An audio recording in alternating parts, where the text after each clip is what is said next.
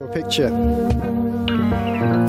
of this huge chasm that you couldn't cross over.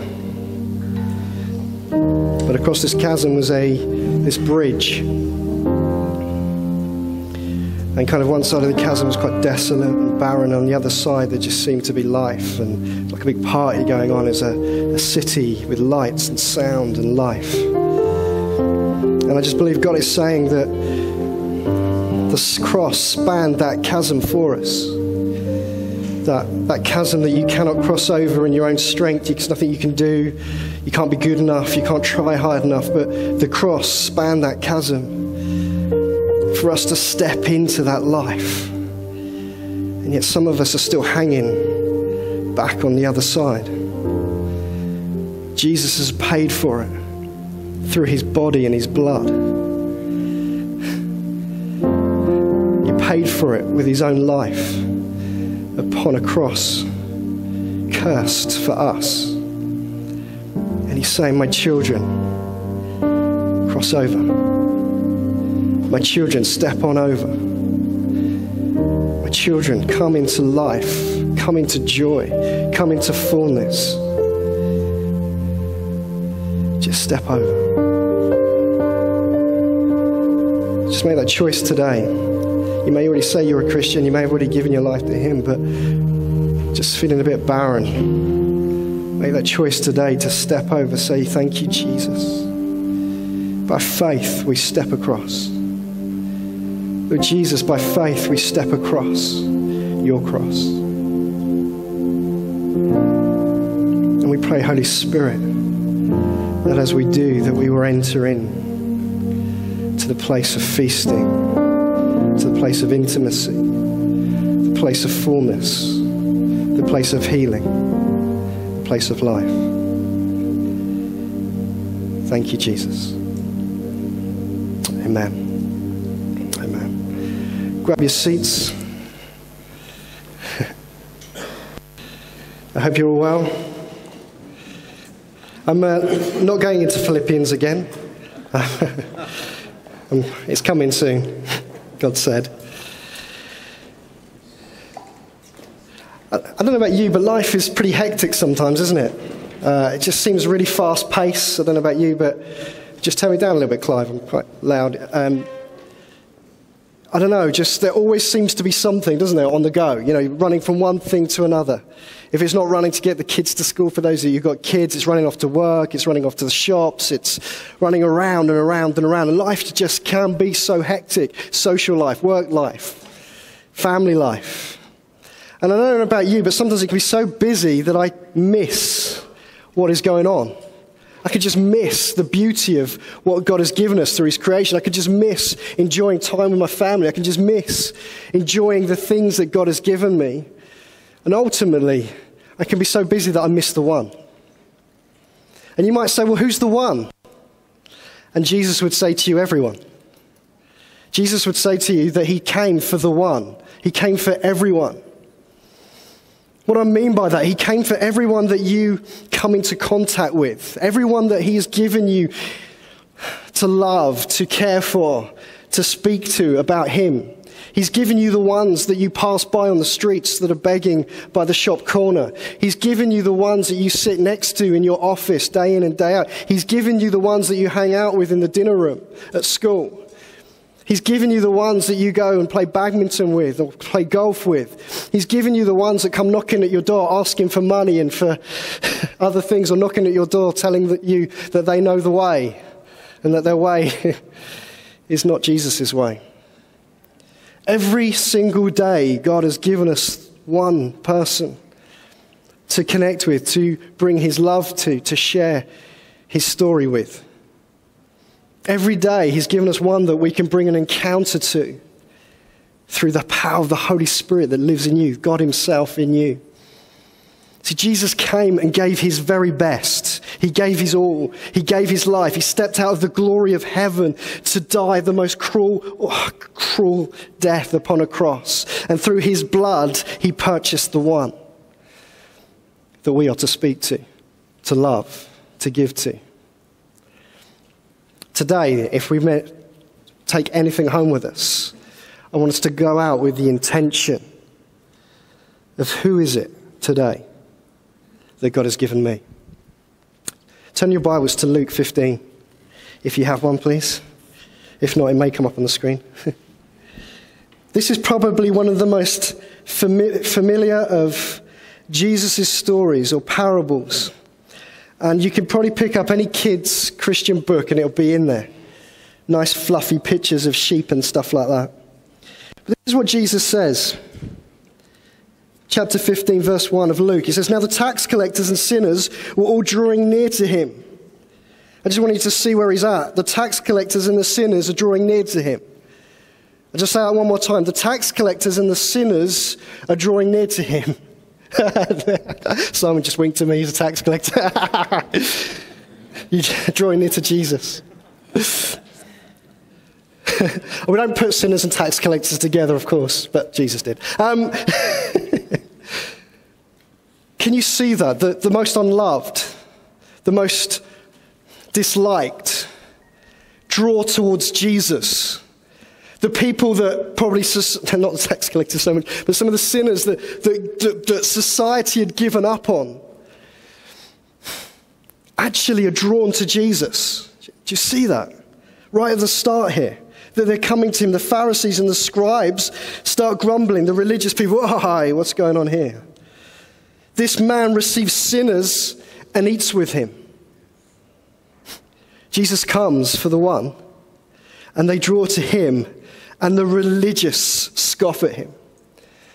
You know, I don't care if people say rubbish about us or about me for the name of Jesus, because he's called us, me and you, to welcome and receive everyone.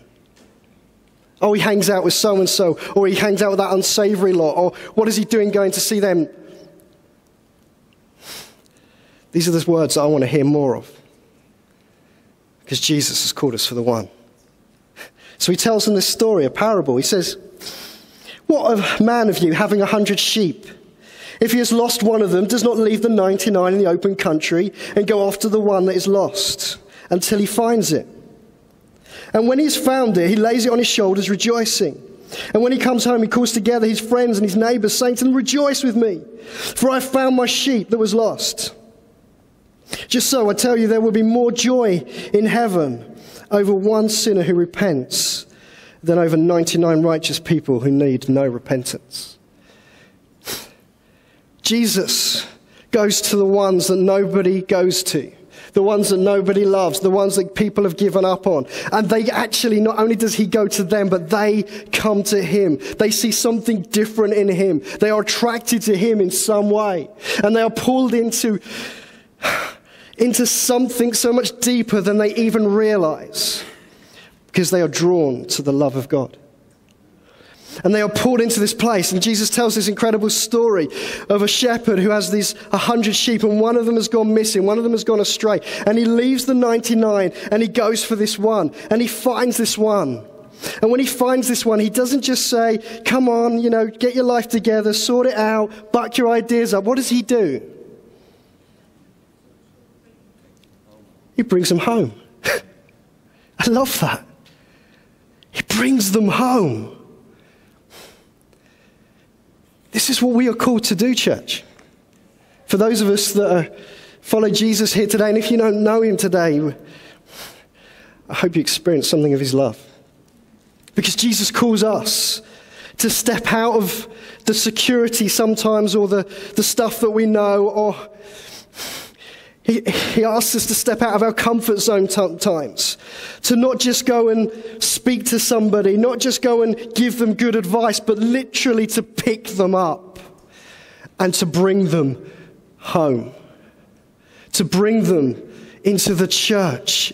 And I'm not talking about Sunday here, I'm not talking about a connect group, but I'm talking about a community of people that are so radically loving Jesus that they are overwhelmed when they're brought into that place.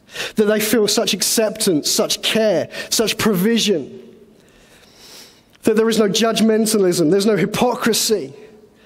There is no kind of, tough love, just sort it out. But they are just welcomed and brought in, carried in. They may not even be able to carry themselves. They may be in such a dark place that the church literally picks them up and brings them into this safe and loving environment. This is what Jesus is calling his church, not just Miles Hill, but his church across this nation to be about. To be about a people who are radical lovers, that radically love the King enough to go to the ones that he poured his blood out for and tell them, come home, come home, come home. Who is it that God is putting in your mind even now? Putting upon your heart even now? Who is it that God is speaking to you about? Who is it? In Ephesians, it's an amazing passage in Ephesians. If you've got your Bibles, turn over to it. If I can find it.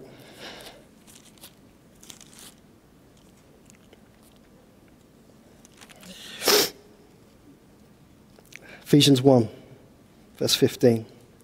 For this reason, because I've heard of your faith in the Lord Jesus and your love towards all the saints, I do not cease to give thanks for you, remembering you in my prayers, that the God of our Lord Jesus Christ, the Father of glory, may give you a spirit of wisdom and of revelation in the knowledge of him, having the eyes of your hearts enlightened, that you may know what is the hope to which you have been called, what are the riches of his glorious inheritance in the saints, and what is the immeasurable greatness of his power towards us who believe, according to the working of his great might that he worked in Christ when he raised him from the dead, and he has seated him at his right hand in the heavenly places, far above all rule, all authority and power and dominion, above every name that is named. He puts all things under his feet.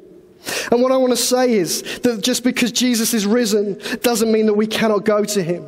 Just because he's risen doesn't mean he's untouchable. Just because he's risen doesn't mean he's just sitting on an ivory throne barking out orders to us. He is risen so that we can be raised with him.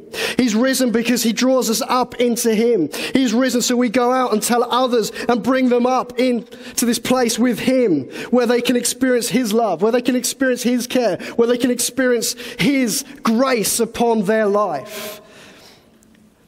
I've been meditating on these words from the Bible this week, and it's from the fullness, from his fullness, we have all received grace upon grace. From his, it's all about him. It's all about Jesus. It is only possible because of who he is and what he has done. Because of his fullness, we all have received grace upon grace upon grace upon grace. And that's not just for us in here, but that is for this world.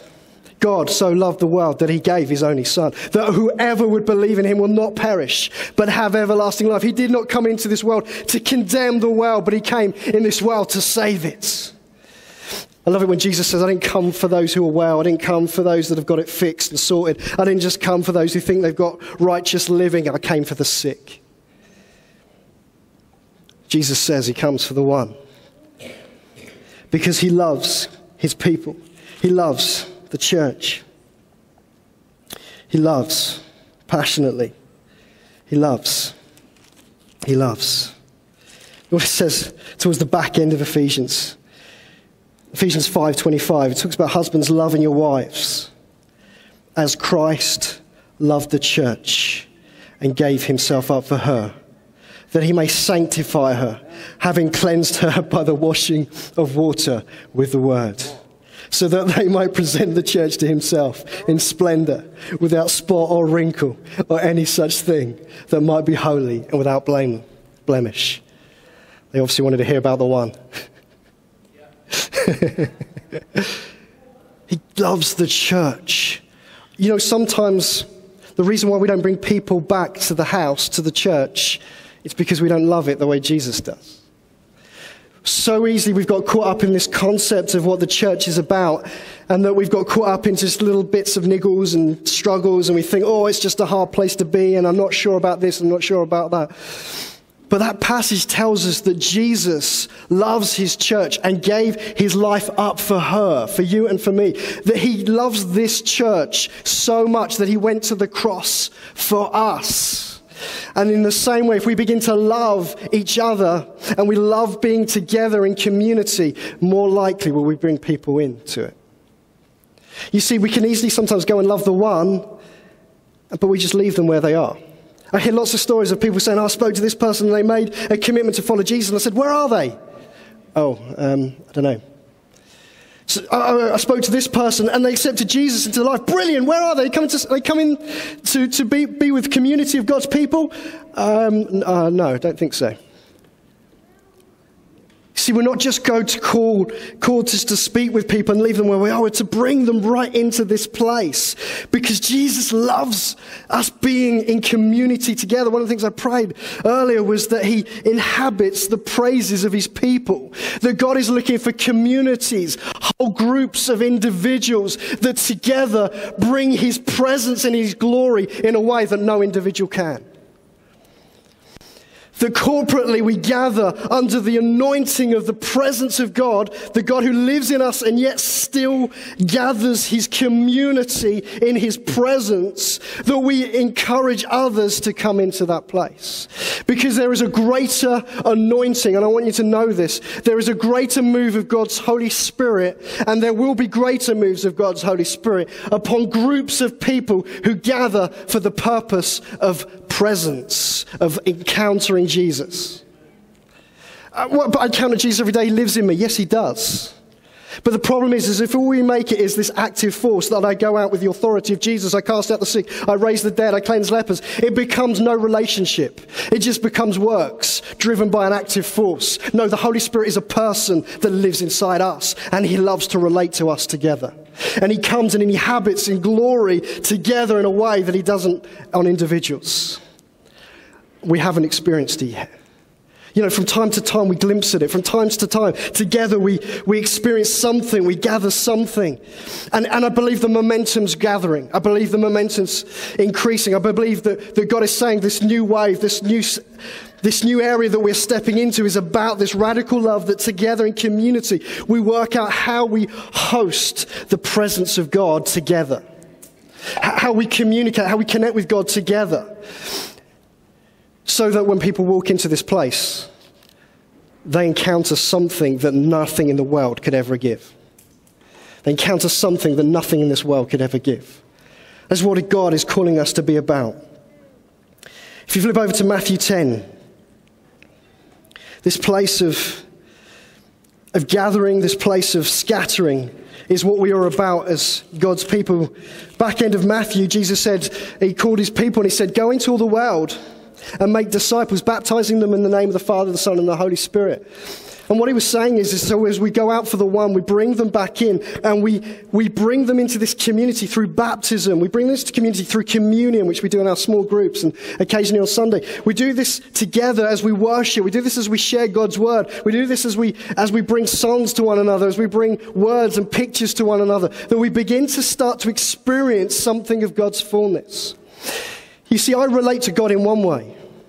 I connect with him in one way, you connect with him in another way, you connect with him in another way, and you with another way. And so that when we come together, we begin to express something of God's multifaceted, multidimensional nature.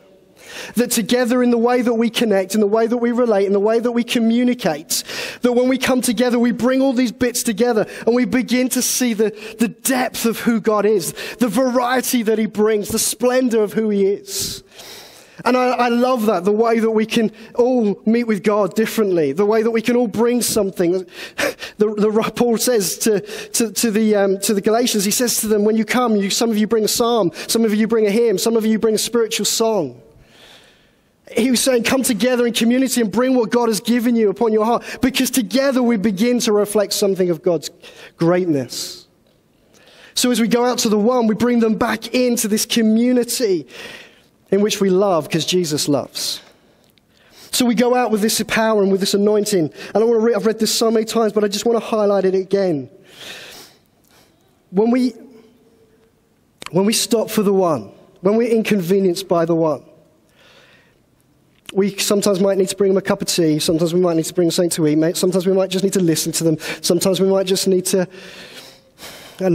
bring them something to keep them warm. It could be anything. But what they ultimately need is an encounter. And this is why Jesus says this in Matthew 10, verse 5. He says, these 12 Jesus sent out, instructed them, go nowhere among the Gentiles and enter no town of the Samaritans, but go rather to the lost sheep of the house of Israel.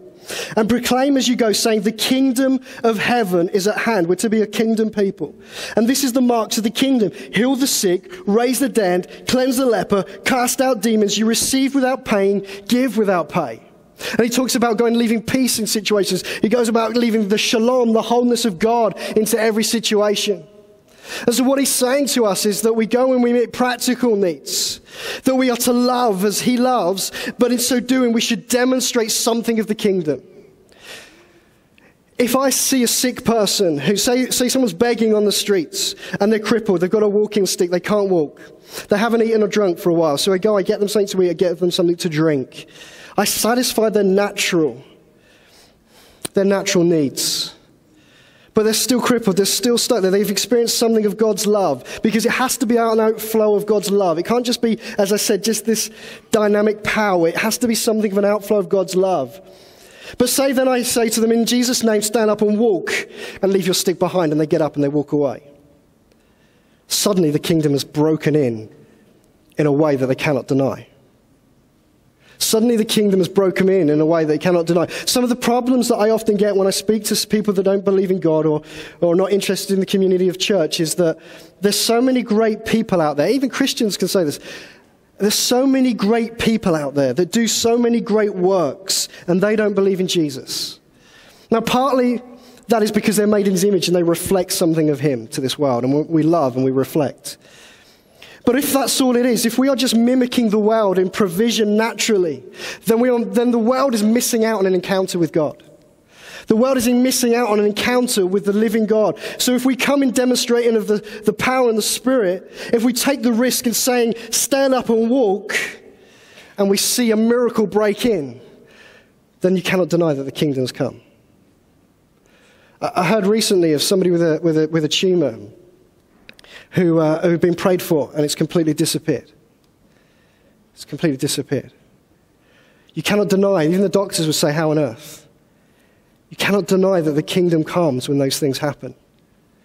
And we are to be a people that walk in the supernatural.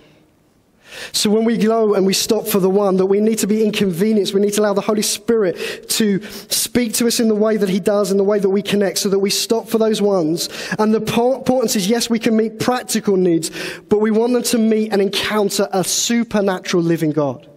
And if we are listening to the Holy Spirit, we can ask him, how on earth, God, do you want us to act? How do you want us to walk? And the reality is that God doesn't like sickness. He doesn't like pain. He doesn't like sin, and he's wiped them all out through the cross. And we can stand in that. Now, here's the problem. Here's the problem. Sometimes we pray and nothing happens. You might say, sometimes? I always pray and nothing happens. I've prayed 5 times, 10 times, and I gave up. I prayed 1,000 times. And my answer to you is, don't stop. Don't stop. People, you guys may have heard of a couple called Roland and Heidi Baker, who've got a ministry called Iris Ministries out in Mozambique. And they actually have got this movement called Stopping for the One. If you ever get to read it, it's a charity that they run, linked to Iris Ministries. But they pray for the sick continuously. They pray for the blind for their eyes to be opened. They pray for the deaf for their ears to be opened.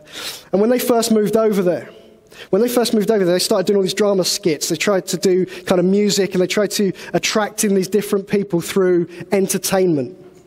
And they suddenly realized it didn't work, because you can't entertain somebody into the kingdom. You see, whatever we do here on a Sunday, and we've got the Borders coming next week, and we're going to do things for them to connect, but we cannot entertain them into the kingdom.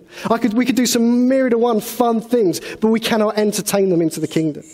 So they stopped and they began to pray. They began to pray that God's presence would come in. They began to start praying for the sick. And I believe they started praying for deaf ears to start with. They prayed for 200 deaf ears before the first one opened. 200 deaf ears before the first one opened. What I want to encourage us today is what people don't need is an entertainment, but they need an encounter. And they need to encounter the living God. And if you've prayed and you've prayed and you've prayed, keep praying. 200 deaf ears before the first one opened. Another 200 before the next one opened, probably. But now they are seeing more deaf ears healed than not healed. Why? Why does it work that way? Are we bullying God into it? No, God works all the time. We're just learning how to work with him. We're learning how to persevere with him. We're learning to be co-laborers with him. We're learning to say we won't give up at the first battle. We won't give up at the first hurdle, but we will continue and we will persevere because we believe that God has called us for the one and to bring them an encounter with a loving God who is good. I want to encourage us today. Look at Jesus' life. Let's just take a few examples of how Jesus worked. Matthew 8, if you've got your Bibles. Jesus cleanses a leper. It says, when he came down from the mountain, great crowds followed him, and behold, a leper came to him and knelt before him, saying, Lord, if you will, you can make us clean. And Jesus stretches out his hand and touches him, saying, I will, be clean. And immediately his leprosy was cleansed. And Jesus said to him, see that you say nothing to anyone, but go, show yourself to the priests and offer the gifts that Moses commanded for a proof to them. So Jesus is going about his business. Somebody with leprosy, an outcast of society, somebody that the world has shunned, comes along and Jesus stops. Now he doesn't just say to him, here's some food, here's some drink. Jesus loves you. He says, in Jesus' name, be healed. He cleanses them of their sin. The kingdom comes and breaks in to his life. Mark 5. Just going to whiz through some of these. I just want to give you a flavor of how Jesus worked and how he calls us to work.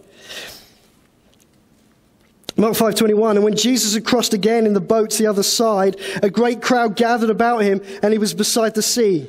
Then came one of the rulers of the synagogue, Jairus by name, seeing him, fell at his feet and said, my little daughter is at the point of death. Come and lay your hands on her, so that she may be made well and live. And he went with him. And a great cloud followed him and thronged about him. And there was a woman who had a discharge of blood for 12 years, who had suffered much under many physicians and spent all she had, and she was no better, but rather grew worse. Some of you might be able to identify with this. You've given, you've prayed, it gets worse. Just gets worse. See, Jesus is going to raise a dead girl, and he meets this woman that's been bleeding for years. She heard the reports about Jesus. She began to believe. Her faith began to rise that something could happen, that this Jesus could make a difference, that everyone else didn't, but maybe just this one time. So she comes up behind him in the crowd and touches his garment, for she said, if I even touch his garment, I will be made well. And immediately the flow of blood dried up, and she felt in her body that she was healed of her diseases. And Jesus, perceiving himself that the power had gone out from him, immediately turned and said, who has touched me? And the disciples said, do you see the crowds pressing around you? Yet you say, who touched me? And he looked around to see. But the woman, knowing what had happened, came to him in fear and trembling and fell down before him and told him the whole truth. And he said to her, daughter, your faith has made you well. Go in shalom, in wholeness, and be healed of your diseases. Jesus going off to raise a dead girl, which he does. Meets a woman with a bleed. She actually takes a deposit of his spirit for her healing. And he doesn't just carry on and walk in on, he stops and he gives her time. And he tells her that she is whole and she is healed. Jesus always is sensitive to the work of the Holy Spirit. You say, but Jesus is God. Yes, he is God, but he worked through the power of the Holy Spirit. And he shows us that we too can be that sensitive, so that if somebody needs a down payment of God's presence in their life, we can even experience that power being taken from us for their healing. That we can be that sensitive to what God is doing. John 4.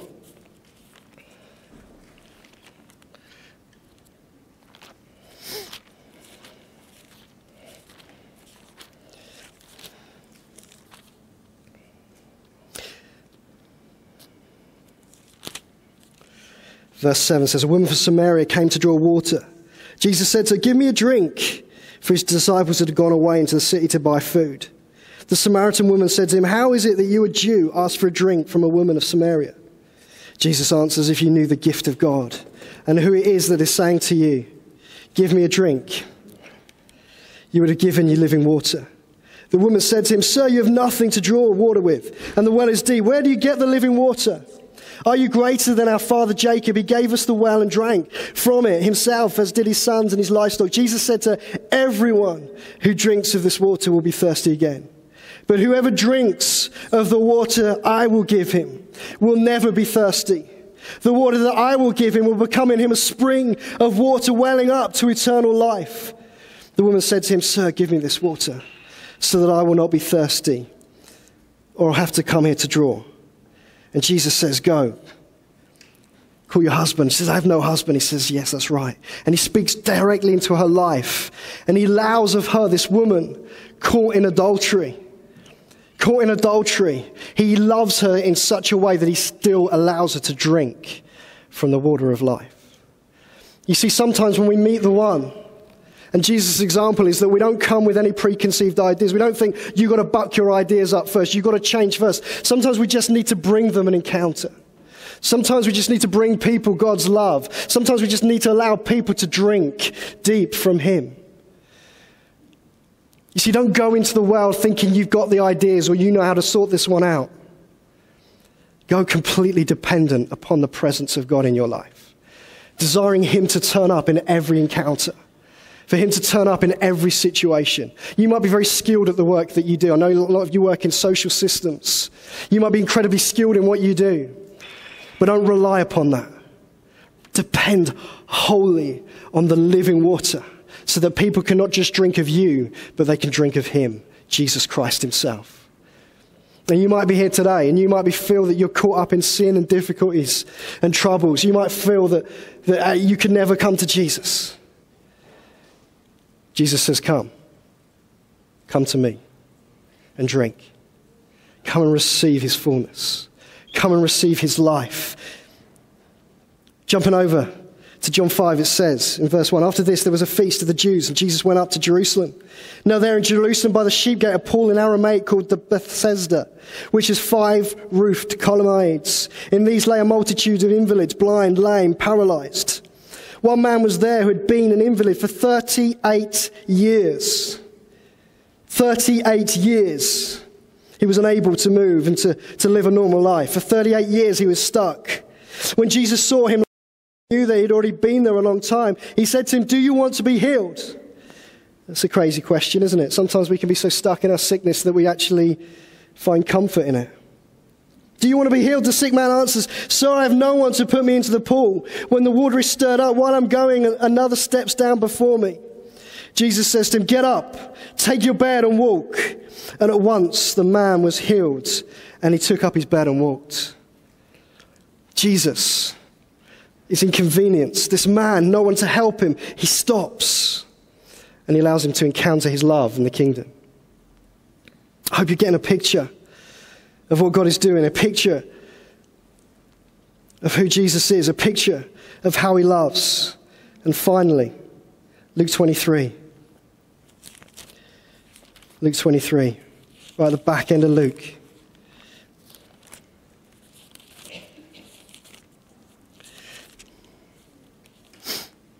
Verse 32, it says, 2 others who were criminals were led away to be put to death with him. This is Jesus.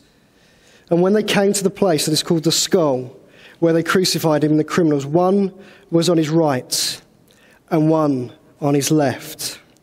And Jesus said, Father, forgive them, for they know not what they do. And they cast lots to divide his garments. And the people stood by watching. But the rulers scoffed at him, saying, he saved others. Let him save himself. If he is the Christ of God, he's chosen one. The soldiers mocked him, offering sour wine, saying, if you are the king of the Jews, save yourself. There was also an inscription over him, this is the king of the Jews. One of the criminals who were hanged railed at him, saying, are you not the Christ? Save yourself and us. But the other rebuked him, saying, do you not fear God, since you are under the same sentence of condemnation? And we indeed justly, for we are receiving the due reward of our deeds. But this man has done nothing wrong. And he said, Jesus, remember me when you come into your kingdom. And he said to him, truly, I say to you, today you will be with me in paradise. You know what struck me so much about that? Is that Jesus is hanging upon a cross. He's going through the most agonizing, cruel death you could ever imagine. His whole body is wrought with pain. He's suffocating in his own blood. And he still stops for the one. He stops for the guy who's going to be hanged next to him with no hope, with no God, with no life. And he stops. And that man encounters God's love and forgiveness. Right there on the cross where Jesus is about to pay for it all, this man encounters God's love so that he wouldn't end up in hell, but they could have eternal life. The Bible tells us that no greater love is this than to lay down your life for somebody. And Jesus' whole lifestyle is one laid down for the needs of the one. Jesus spoke to crowds, he gathered large groups of people, but he always stopped for the one. He told that story. What if a shepherd has 100 sheep and loses one of them? Doesn't he leave the 99 to go and rescue the one? There is a party in heaven for everybody who's drawn back into the house of God, for everybody who's drawn back into the presence of God, for everybody that we go and bring God's love and an encounter with his presence to and bring them back into this community we call church. There is a party that goes on in heaven just when we stop for the one. And you know, I hear story after story of people in this church doing that very thing. I hear story after story of people stopping and loving and giving and praying and serving. I hear story of people being inconvenienced for the one. And I want to encourage you today. Don't stop. Don't give up. Even when it is so tough. Even when you've prayed 200 or even 1,000 times. Even when you've chickened out and you knew you were supposed to. And you just got a little bit anxious, a little bit nervous, thought, what are they going to think of me? Don't give up. Don't ever stop. We need to be a people that gathers under the presence, experiences something of God's love and anointing upon our life, and then take that wherever we go so they may encounter him. In Romans 5, it tells us that Jesus has poured out his love into our hearts. And it is only possible for us to live this way because he has done that to us and for us. Let me finish with just a couple of things. Jeremiah 30 says this, verse 17, I will restore health to you, and your wounds I will heal, declares the Lord. Psalm 103.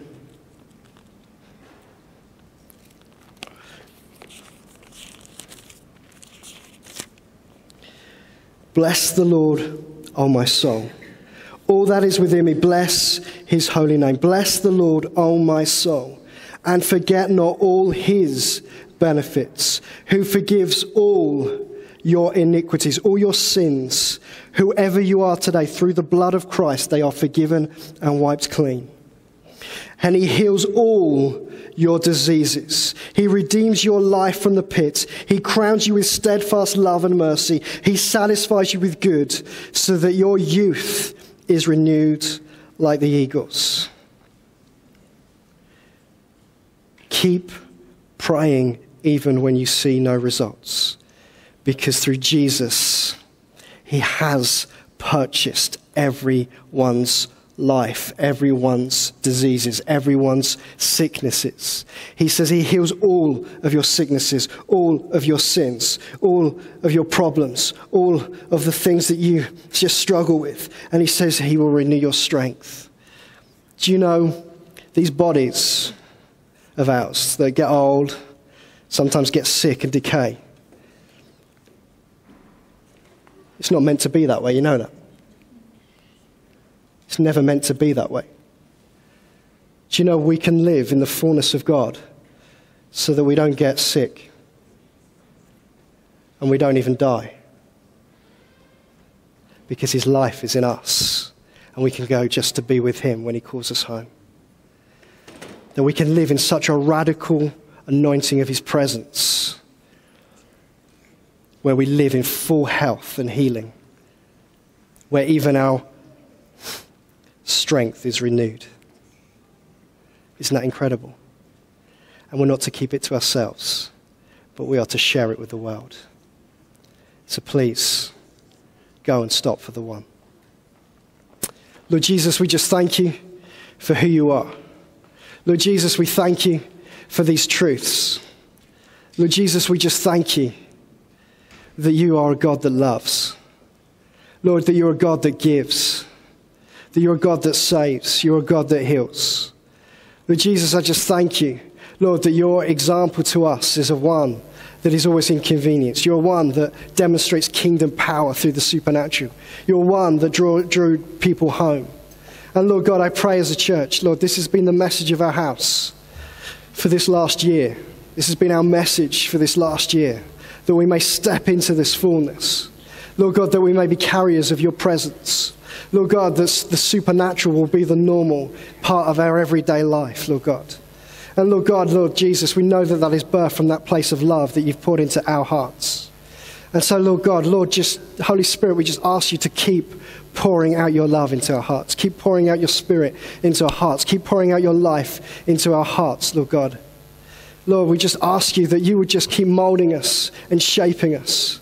Lord God, we are desperate for you. We need you, Lord God. We need you, Lord Jesus, every day. We need you to breathe. We need you to wake up. We need you to speak to people. We need you to do our jobs. We need you to love our families. We need you to be about our school friends. Lord God, we need you every single day. And Lord God, we just ask that each day that we will take time to be filled by your love and by your presence. Lord God, so that when we stop for the one, they don't see us, but they encounter you. They don't see us, but they encounter you. For your glory. In Jesus' name, amen.